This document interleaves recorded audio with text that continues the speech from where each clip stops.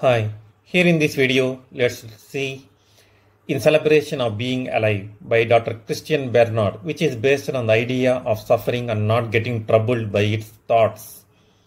Doctor acknowledged that the kids had taught him that the business of living is joy in the real sense, not simply pleasure, amusement, recreation, but more of a celebration of being alive. Let's look at the complete topic. In Celebration of Being Alive by Dr. Christiaan Barnard. About the author. Christiaan Barnard, 1922 to 2001, was a South African heart surgeon who did the world's first successful human heart transplant operation. He was born on 8th of November 1992 in Beaufort West, Cape Province, South Africa. His father was a church pastor and his family was not rich.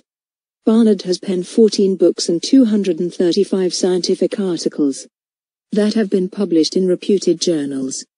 Some of his books are One Life, 50 Ways to a Healthy Heart, The Best Medicine, and The Faith.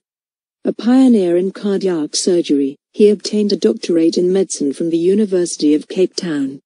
This was followed by 11 honorary doctorates bestowed upon him by universities all over the world. He has also received 36 international awards. Let's look at the lesson. In Celebration of Being Alive by Dr. Christiaan Barnard. More and more, as I near the end of my career as a heart surgeon, my thoughts have turned to the consideration of why people should suffer.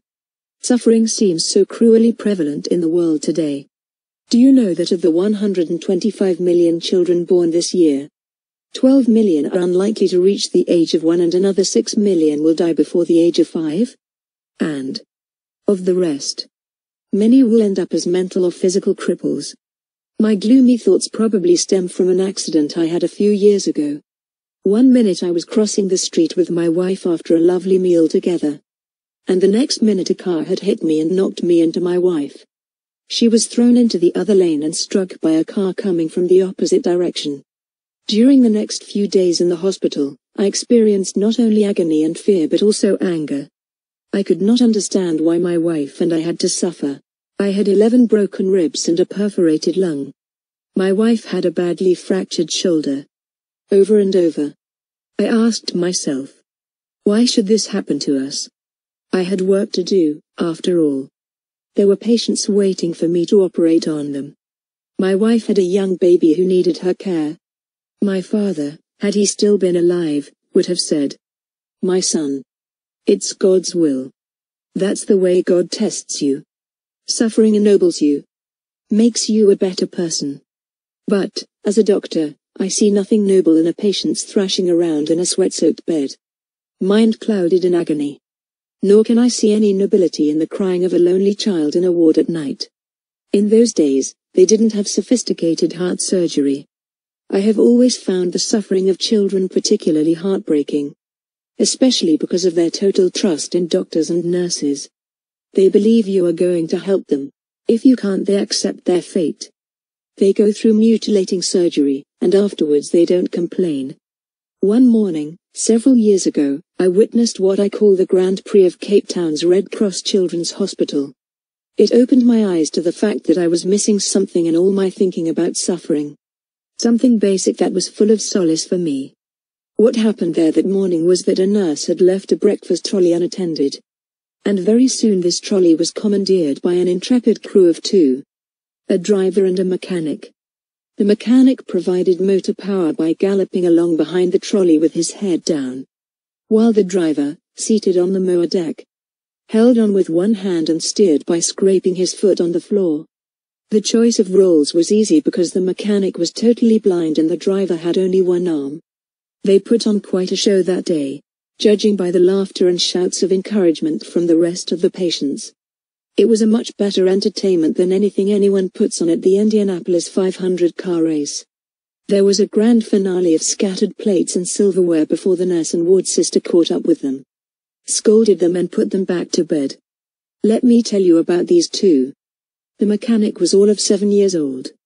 One night, When his mother and father were drunk, his mother threw a lantern at his father. Missed, and the lantern broke over the child's head and shoulders. He suffered severe third-degree burns on the upper part of his body, and lost both his eyes. At the time of the Grand Prix, he was a walking horror, with a disfigured face and long flap of skin hanging from the side of his neck to his body.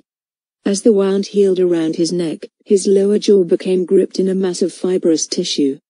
The only way this little boy could open his mouth was to raise his head. When I stopped by to see him after the race, he said, "You know, we won." And he was laughing. The trolley's driver I knew better. A few years earlier, I had successfully closed a hole in his heart. He had returned to the hospital because he had a malignant tumor of the bone. A few days before the race, his shoulder and arm were amputated. There was little hope of his recovery. After the Grand Prix, he proudly informed me that the trolley's wheels were not properly oiled. But he was a good driver, and he had full confidence in the mechanic. Suddenly, I realized that these two children had given me a profound lesson in getting on with the business of living. Because the business of living is joy in the real sense of the word, not just something for pleasure, amusement, recreation. The business of living is the celebration of being alive. I had been looking at suffering from the wrong end. You don't become a better person because you are suffering. But you become a better person because you have experienced suffering. We can't appreciate light if we haven't known darkness, nor can we appreciate warmth if we have never suffered cold. These children showed me that it's not what you've lost that's important. What is important is what you have left. About the lesson. Summary of the topic. Dr. Barnard met with a road accident once. When he was crossing the road along with his wife, a car hit him and knocked him into his wife. She was thrown on the other line and was hit by a car from the opposite direction. Barnard suffered from fractured ribs and a perforated lung. His wife had a fractured shoulder. When Barnard was in the hospital, he reflected on what his father would have said. Suffering is God's way of testing, refining, purifying, and ennobling us. Barnard did not see anything noble about a patient suffering or a child crying with pain in a hospital. One day, Barnard's father showed him a half-eaten biscuit. It was the last one his brother had had before he died of a heart problem. Barnard found the suffering of children miserable. Children implicitly trust doctors and nurses, believing that they can help them. Even if they can't help them, they accept their fate. Several years earlier, Dr. Barnard had witnessed what he called a Grand Prix. Two boys tried to drive the breakfast trolley in the hospital. One of them, a handicapped boy, acted as a driver, and other one, a blind boy, provided the motor power by working as a mechanic. The other patients joined in the fun and play, till the plates were scattered. The mechanic was a 7-year-old boy. His mother has thrown a lantern at his father. The lantern had misses its mark and had broken on the boy's head, resulting in severe burns and loss of eyesight. At that time of the Grand Prix, he was a sight to look at.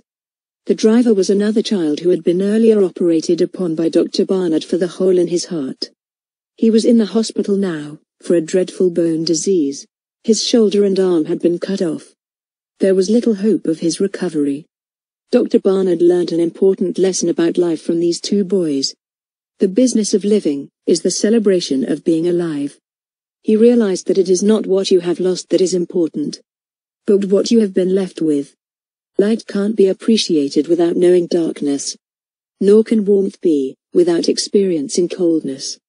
End of the analysis.